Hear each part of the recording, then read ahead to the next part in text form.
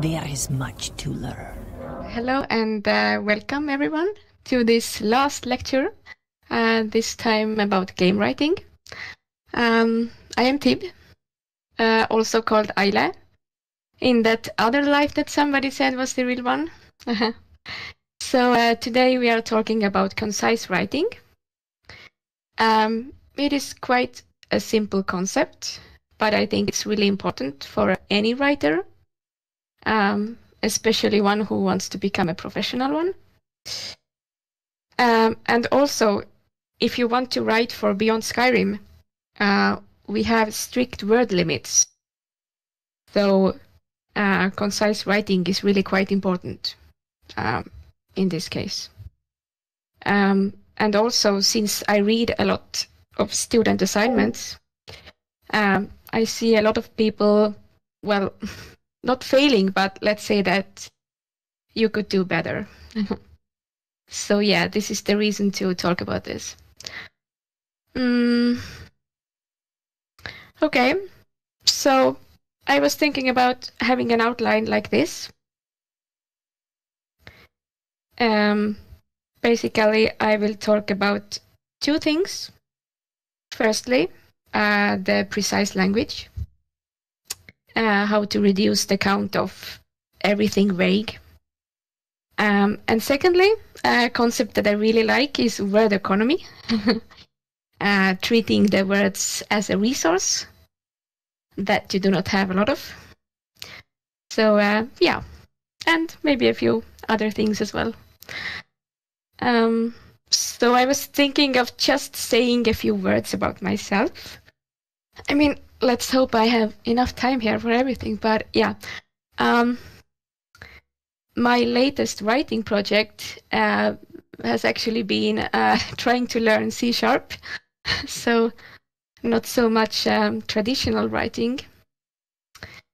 And this is because I'm learning Unity, trying to prepare for my first game jam, which is next week. And this is going to be quite exciting. I also try to take a picture of myself, but it's a bit difficult because I am behind the camera nowadays, because I have a family. So yeah, it's mostly just me taking pictures. Okay, so first of all, writing itself can be pretty hard. And I just put two quotes here from two poets, and I think they are really nice ones. I mean, the first one is like really short, and the second one is like a wall of text, a little bit. But basically, my point is that nobody thinks that writing is easy. So knowing how to do this and knowing some techniques can really help you. And I actually think that it can like boost your confidence.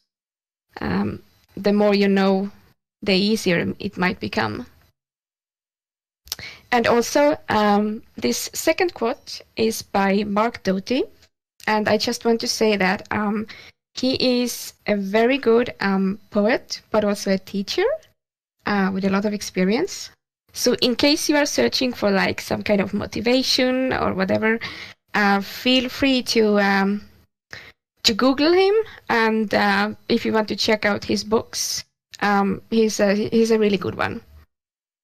So yeah. And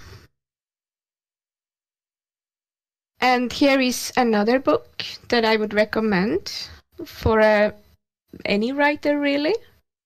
It's called Steering the Craft. And it's a really informative book, a little bit different from your standard textbook. And I would especially like to say that you notice the word steering, because essentially this is all about having control of what you do. So yeah, this is another book that I would say that if you have time, check this out. So first of all, like, can you really hear me? Because everyone is really quiet. So I'm like, am I talking to myself? Yeah, you're good. You're perfectly Yeah. yeah. I will just keep going. Because we will have an exercise coming soon, so I just want to have enough time for it. So yeah. So first, we have the precise language. And I thought that I would just give an example, because I think maybe it's, the easiest. So what is this? Your fellow student has just submitted her first NPC. And so I think my point here is that the first example, that would be quite bad language, quite vague. We don't really learn anything. Whereas in the second example, you can see the precise language, the way it's meant to be written.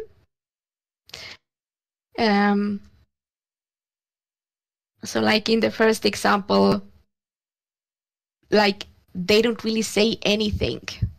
It's just fluff. It's just empty words. We almost do not learn a single fact. And the one that we learn, it's not interesting. It's not relevant. And if I was a teacher, which I happen to be, then I would, not be very happy with this one. So I try to make like, I try to give like a teacher feedback to myself. I just try to like point out a couple of things that are wrong.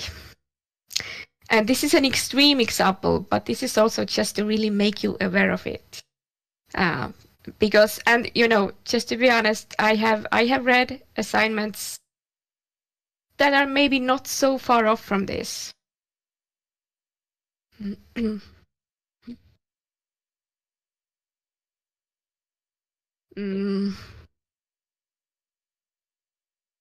Okay, so since the most important part of my lecture is the exercise, I think we can actually just go ahead with that, because it's on the next slide.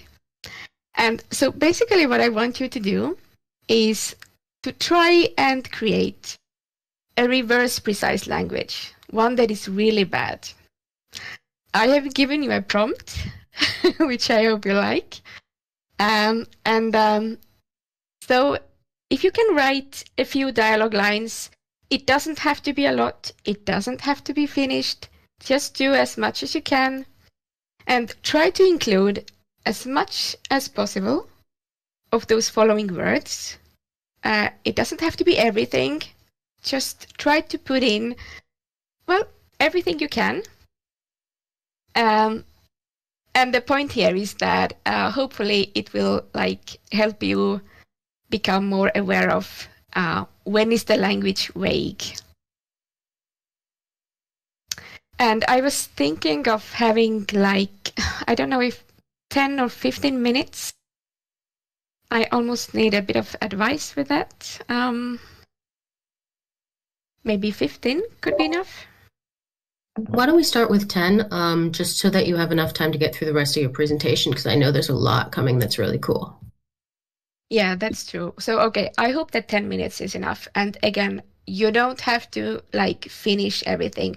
This is just for, just to test it, just to see if it makes sense for you. And use the prompt if you want. It's there to help you. But you don't have to use it. You can make up your own prompt if you want to. So let's say that if the time starts now, I will try to check back in 10 minutes and see how we are doing. Okay, so hopefully this exercise was useful somehow. And basically my point is just that we should try to avoid all of this that I told you to include in the text. And instead, we should try to use the facts, the direct statements, the active voice. And this is what we will also be talking about when we talk about word economy. And this is a term that I borrowed from this book. I hope you can see the title. The picture is a little bit blurry. It's called Wonder Book. It's written by Jeff Vandermeer. Again, this was like massively inspirational for me. So if you feel so, check this out. It was also included in one of my writing courses that I took at the university. So yeah. So word economy is also quite a simple concept, and basically it just means that the words are scarce, use as few as possible, and make them work as much as possible. And I think the most important thing here is that it might take some practice, and it also needs you to really have a plan for what you are writing. And now I will try to give you some examples. The examples are not from Skyrim. They actually come from ESO. And this is because I have been done a lot of work on the USB wiki site. So I know like a lot of good dialogue. But I think it's still relevant. So let's take the first one. This is a keeper of the Hall of Dead, quite a lonely person. And he has this dialogue. After you have completed the quest for Windhelm, the main objective. And I really like it because even though, you know, he is obviously like a grumpy loner, the language is actually like really precise here. I mean, he mentions what the player did, and this is really important. But he also shows like his own attitude, like he doesn't really care. And also he shows his own traits, that he's a loner. He doesn't really want to talk. He wants to be left alone. And he also mentions where he's working, or at least he's like giving hints that he's working with the dead people. So I think this is a really nice example of concise language.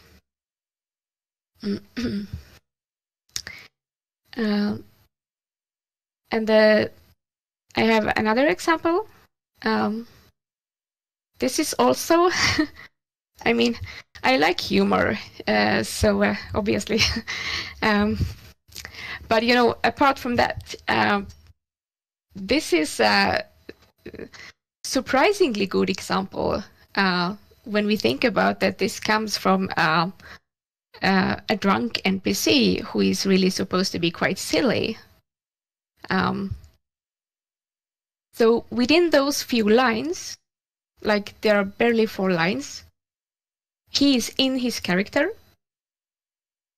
and he actually uses precise language. He uses active voice and direct statements. And this is really cool. And we also learn 3 things: that he's drunk, that he maybe drank a little bit too much, and also that he's in a talkative mood. And this is really well done for an NPC who is just like a filler NPC. He doesn't really have any other purpose than to just be there. You know, this is like his only dialogue. So this is really well done. And of course, I personally think both those examples were also like a bit funny. Humor is something that I appreciate a lot in writing. And I think I'm not the only one. Okay. And this is a little bit like an extreme example about word economy. That sometimes you maybe do not really have to write at all. And I decided to include this because, I mean, as a student here, of course, you will be writing, like you will not be submitting like letters with symbols. But I just think that this is like a really good example of like a ultimate, I don't know, conciseness, if you can say so. And also what is interesting here is that, you know, you have this image of the Dark Brotherhood. I think the previous writers, they probably worked really hard. We have a lot of quests, a lot of lore, a lot of NPCs, the faction members. So all of this is like serving and creating this image of the Dark Brotherhood, so that right now, you know, if you just look at the symbol, you know what it means. You don't really have to say anything. So yeah, I also think it's maybe something to think about sometimes. How much do we really have to write?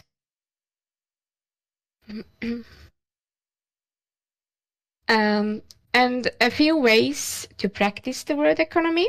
Well, the most obvious one, if you take your first exercise and just remove everything that I told you to include, and also try to like maybe add as many facts as you can.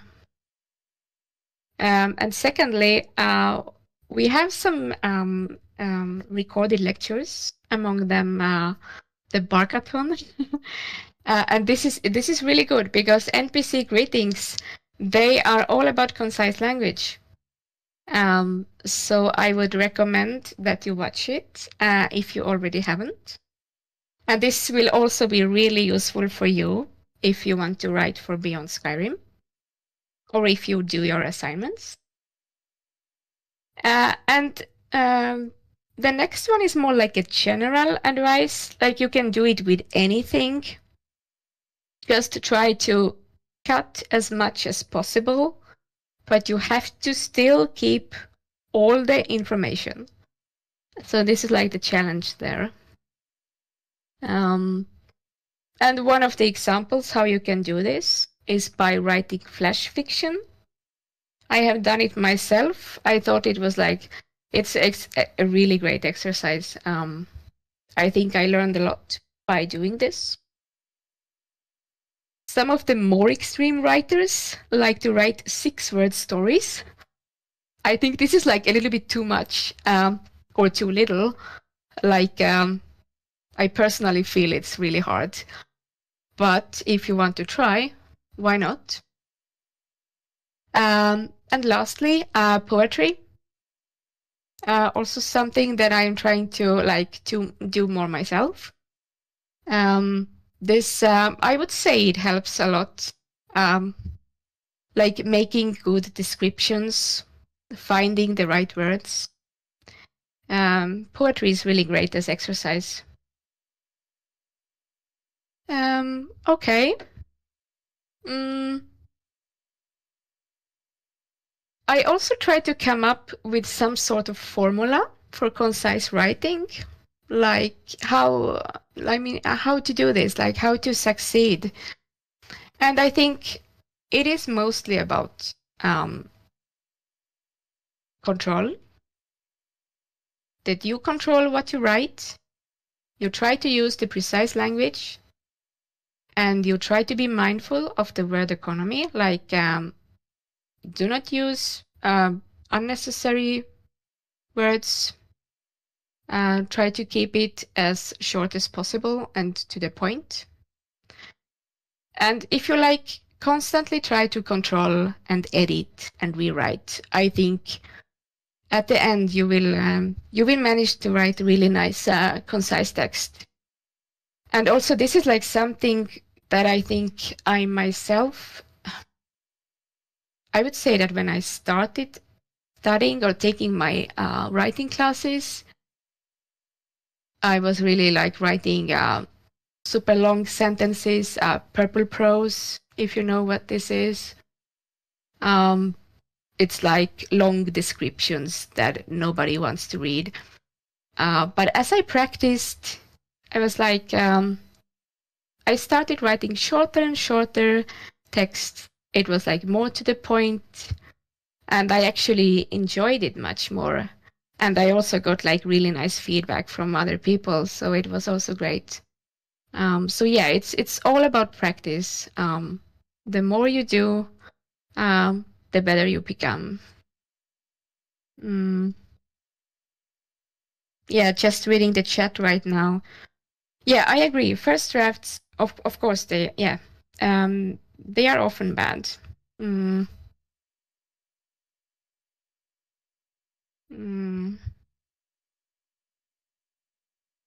And also, yeah, I agree with Thales. Screenwriting is really relevant and really important for game writing, like if you want to write for games. But I think we should almost do like some other lecture about this, because it has like a bit more specific stuff related to this. So yeah, it's something that I have been thinking about, but not today. Okay, so basically, this was it. My lecture was supposed to be like really short, just trying to introduce the concise language and what you should be thinking about.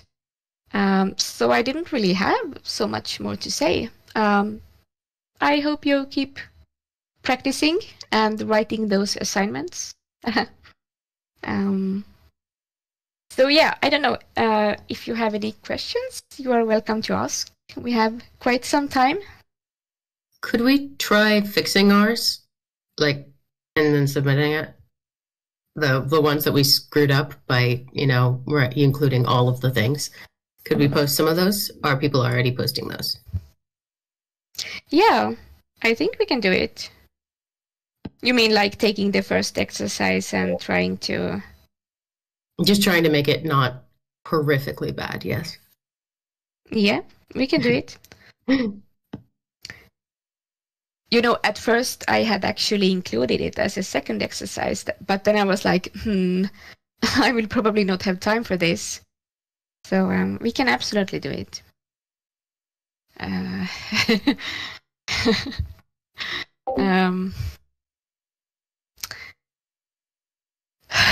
There are so many. No, but really, I think it's a hard question.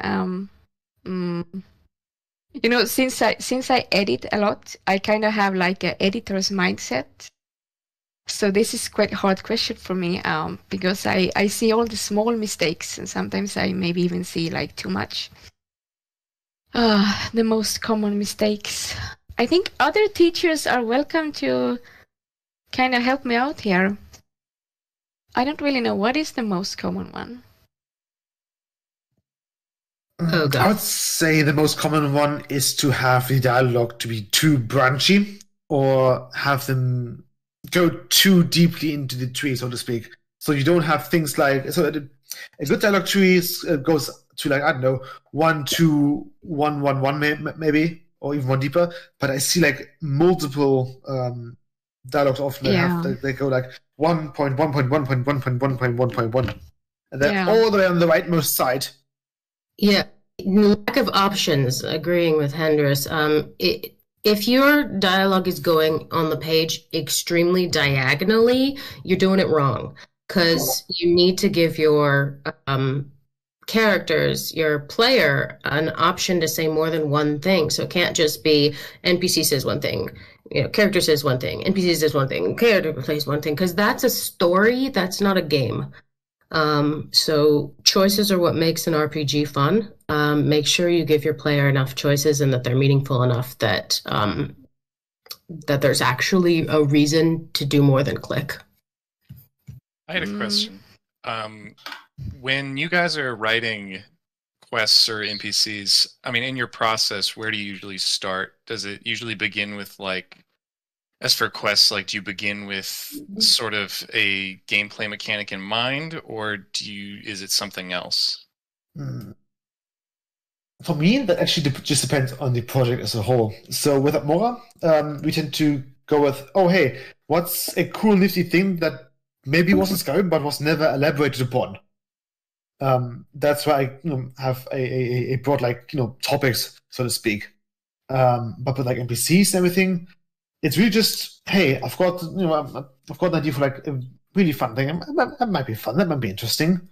I've created prompts for the student class before, and while those were all very humorous in nature, what I also just found good is like just a very short prompt, like I don't know, 8 words perhaps, maybe 8-9 words of just a very short prompt, just to kind of get the noggin jogging and to give you a starting point, so to speak. I think I have like a mixed method. I mean, I have so many different ways to do this, really. Like, for example, right now I am trying to write a quest for Raskria, and I really should pick up the work again. And basically, the main point of the quest is that, okay, I'm not going to spoil, but okay, let's say that the player will get access to some items. So the quest is supposed to be like maybe a little bit more challenging. And this was like my starting point. But it was quite easy to just take it and start spinning some story from it. If you're looking for a way to sort of like inspire yourself for quests or NPCs. NPCs are really easy. Think about someone in your life, and if they were a Khajiit or if they were a Dunmer, and be like, wow, my aunt would be a very odd Dunmer, and start going from there, so that you have something real life to base it on. Because a lot of the NPCs that I see do not react in a way that any living creature would do. And if you're basing it on what a real person or a character in a movie might be, I mean, like, what would the Godfather look like if he was an Altmer? There's a lot of cool things you can do without trying to be, big capitalized original, especially when you're a student, because people are people and they run with certain patterns. And so looking around for real life examples helps with NPCs a lot. With quests, if you're really stuck, play some Skyrim and then ask yourself at the end of a quest, what else could have happened here? That's a really good point. Write what you know. And if you don't know yet, learn about it. That's the fun thing about writing. You can just, you can just take a book and read and learn new stuff and then, I don't know, utilize that. Yeah, and sometimes it can be like a person, just as you said, but it can also be like something that some person said, some interesting sentence, and somehow it like sticks to you, and you maybe find ways to use it. And then, like, I mean, for me, it is like this sometimes, that I find some interesting quote, some sentence, and then I basically just create an NPC around it. So yeah, for me, inspiration really is everywhere. I would like to ask, say some of us are actually going to be, inspired enough that we will now go and actually write stuff. I hope many people here, or I feel that way already. But if we do that, where should we just put the work into the channel here for like feedback, or what should we ultimately do with a first result or first work? Well, have you seen, we have different channels for the different disciplines, and we have the writing channel, and there are some pinned messages, and among them we have some student assignments. So we usually recommend that you start with some of those. So maybe if you... Oh, okay. I'm sorry if this was too much of a banal question. No. It's good to know. No. I think it was a good question. Right. Thank you. So just check out the writing channel, and you will find more information there. I want to ask another question for the teachers in the chat. how did you guys get into game writing and then into the Beyond Skyrim community specifically? I have no idea how I ended up as a writer, honestly. I joined the AU with the goal of becoming a better concept artist, since I've had a bit of history with game art, with concept art and everything, and just 2D art. But no, I just started writing, and I was told, yes, writing was good, keep doing it. And I kept doing it. And then we've had the student collaboration known as How to Be an Emperor, where the writing lead at the time had like a big list with possible NPC slots and everything. And it's like, okay, yeah, do as much as you can. Those that won't be done by X amount of time are going to be cut. And then I took that personally, and I wrote like 30-ish NPCs for the mod. Yeah. I got into it because I played Bruma, and I thought this would be very cool, and I didn't know what to do, and I had no like skill at the creation kit. So I decided writing was literally the only thing I could do besides voice acting, and voice acting requires you to have like a microphone and a place quiet. I don't have either of those things. So I got into writing, had some really great mentors with the teachers at the time, most of whom are still working on Beyond Skyrim projects. And they were just lovely, and I learned so much. And then I sort of fell into writing in the various Beyond Skyrim projects by applying to a couple of them, and then gradually worked my way up into leading a couple projects, and it's been an amazing experience. But yeah, it really is. You really can just work your way up the ladder, keep chugging at it, do your best, and people will take notice, because like Hendris is lead writer on Atmora, and I do Valenwood, hence my name.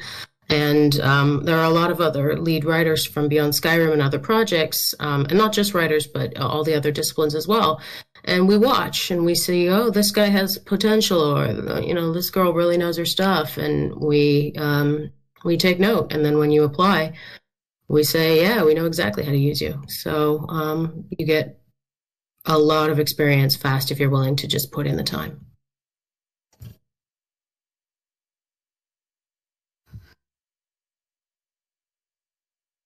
Yeah, and I'm trying to think what was the reason why I joined.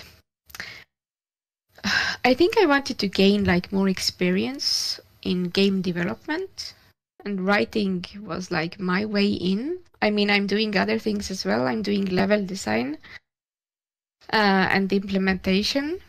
And well, apart from that, I'm also learning some programming and Unity. So I'm just sort of doing everything, but writing was like the first thing that I started with.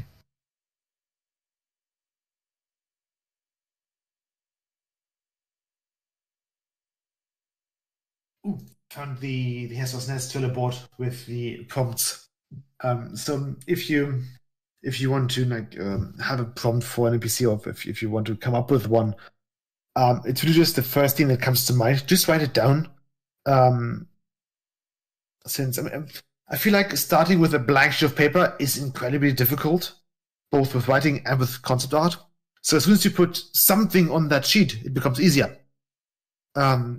So as an example, a couple of the prompts for Hesper's Nest, which again was a very humorous mod project. We've got things like, oh yeah, a female Argonian thief who's extremely disappointed by the lack of sea in the mountains.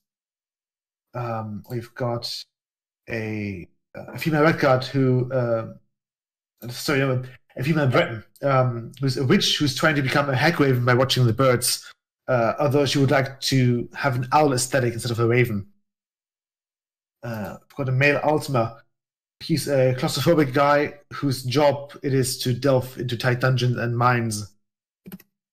So it can be like fairly weird nonsense. I think I saw a Khajiit who's got like a cat hair allergy in there somewhere, or like a werewolf with a dog allergy or dog hair allergy.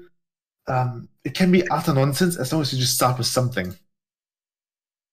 And if you aren't actually in a project, it doesn't need to fit any projects aesthetic. So you're not writing for Morrowind or for IB yet. So do what you want while you're learning. You're learning at the AU, and so you can basically let your creativity run pretty rampant. It's only once you join a project that you'll have specific prompts from the project, and they won't necessarily like it if suddenly something becomes a Dremora that wasn't a Dremora in the first place, and that sort of thing. But while you're writing at the AU, just let yourself go hog wild. We have seen it all as teachers too, so we will not be weirded out by anything that you submit at this point. Yeah. But also, like, speaking about prompts, I think Hendrus has a lecture where you talk about prompts and give some advice how to come up with. I think I did that. Yeah. Yeah, I think it's from the from our student project, the lecture that you held in I don't know, November maybe. That's definitely possible because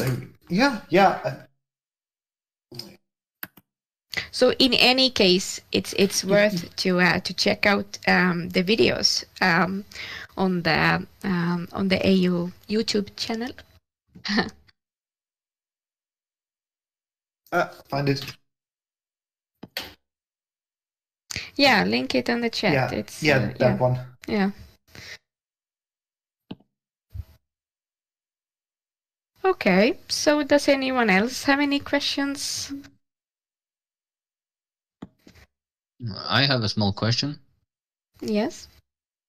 How how often do you get hit over the head by the other teams? Like when you write something that you believe is very interesting, but they say something like, "No, we can't implement that. It's gonna be hell on earth to code," or something like that. Does that ever happen? For a quest, for example. Usually, whenever you write something, you've got a prompt or a summary that you're going to give to your lead first. Or you're already working with a summary somewhere.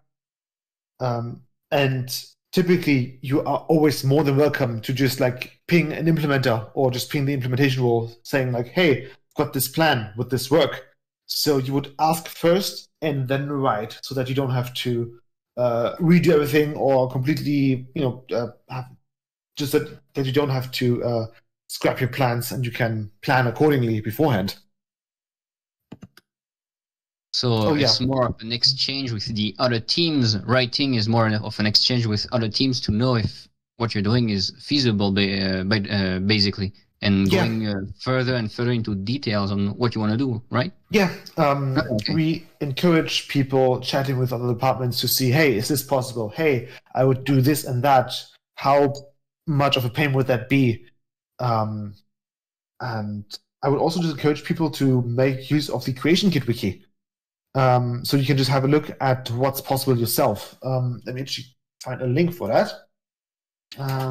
Because it's got a very handy list of things that you can check for example. So things that you... because basically the way it works is that, for example, when you're working with an NPC and you want an NPC to comment on something, you would work with a condition. And here is the list of all the possible conditions, which is super helpful. So you can be like, oh yeah, the NPC can say something special or can react to something if, I don't know, if they're a ghost or if they're next to a male or a female player, if they witness a vampire feeding, if it's snowing outside, you can check for the weather. You can check for, I don't know, quests being completed, not started yet. You can check how much gold they've got in the inventory. I think that's how Brynjolf deals with that whole, oh yeah, you haven't had much coin or something like that. There's a lot that you can work with just with the CK. So I know the CK looks very intimidating on first glance, but once you kind of have a look around, once you've clicked a couple of things here and there, you tend to remember what's where and what's possible. And then again, there's always a wiki for you to just check up on things. Yeah, and again, I sound like I'm repeating myself, but Henrus, didn't you have like a lecture where you were like showing No. the way she kit? That was Thales. Okay. Well, Thales anyways, checked out this one of the game, yeah. teachers had a lecture. So this is another one that you can like check out if you Yeah. have time. But I'm pretty sure that it was Henrus because I was did watching it. It wasn't a proper lecture. It was more just a, hey, I'm going to show you how to implement an NPC from a writer's okay. perspective. Okay. Yeah. Or basically writer's first course with the CK. Yeah. And also just to give like a more general answer, I mean, if you, let's say you write something and it doesn't really work for the implementation, if you do it in a student assignment, I think, at least when I am reading it and giving feedback, I will point it out so that you know that something might not work.